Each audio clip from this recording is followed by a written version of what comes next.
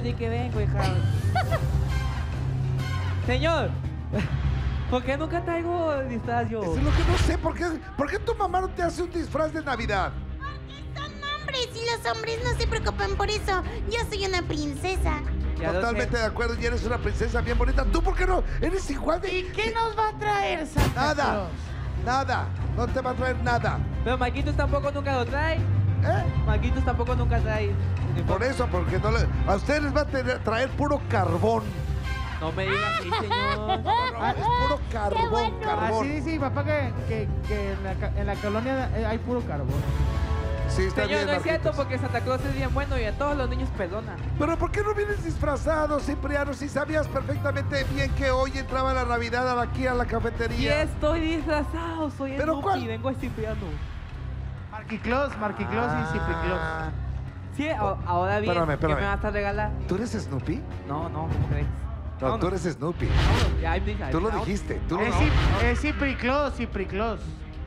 Ahora traigo otro niño también.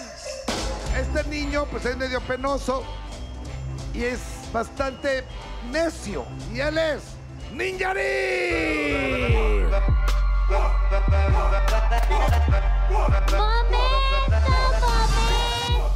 Momento. ¿Por qué si el niño es nuevo y sabía por qué no trajo su disfraz de Navidad? Pues por eso. Es que no le quiere invertir. Totalmente de acuerdo. Ese saco estaba allá en el camerino. No es cierto. Creo que era mío, todavía me queda. Es que como acaba de pagar la canción, no puede pagar el vestuario. La neta, ¿cómo le va a quedar ese saco, señor? Señor, Claro que me queda. viene de Mario Besares de los 90. La verdad, señor. Ay, no, qué pena. Qué pena, ¿Qué? la ¿Qué verdad. pena qué? Por venir así con esas fachas. Pues sí, ya sé que Te vienes con- debería de dar, qué pena. Sí. Qué bueno. Me da pena. Eres el nuevo. Sí. Debes de poner el ejemplo. Por eso. Por eso. Es mi primera vez. Ok. ¡Qué bárbaro! Pero, hey, tú, ven acá. Todos los fines de semana tienen eventitos, que le suelte ahí algo. Óyeme, ya tienes Oye. de 3 a 4 Espérame, eventitos, ya papá. cobra 8,000 pesos que le invierta. Óyeme. Ah, espérame, déjame. Ya compraste un refrigerador, la pantalla se la regalaron a tu hija, pues espérame.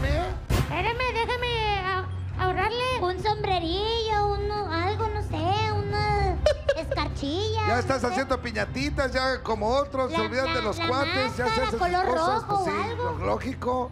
Ya nada más se siente, tiene piñatas y adiós. Ahí nos vemos. ¿Ah? Pero trae su canción de Navidad. Ah, ¿traes canción de Navidad?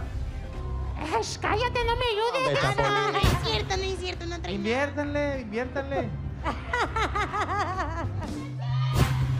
Buenas noches. Buenas noches. Ok, vámonos con otra niña también que es así como animadora totalmente de público. Y ella es Bim Bomba. ¡Fuerte el aplauso! ¡Feliz Navidad! Para.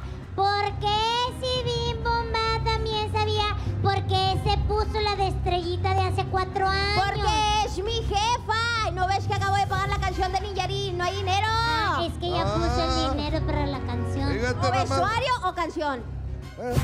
Pues, Es que aparte la tanda. La tanda. Y le La to- tanda en la flor de la abundancia. y le toca hasta febrero, Y le fíjate. toca hasta febrero. Es que... Sí, ok, está bien.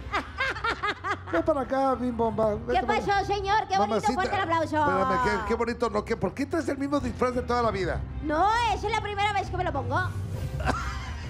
Pero si está, es de estrellita. Esa es la jefa, lo tenía ahí rumbado. ¿Y tú por qué no inviertes en lo tuyo? ¿Qué cosa? No me lo tuvieron, señor.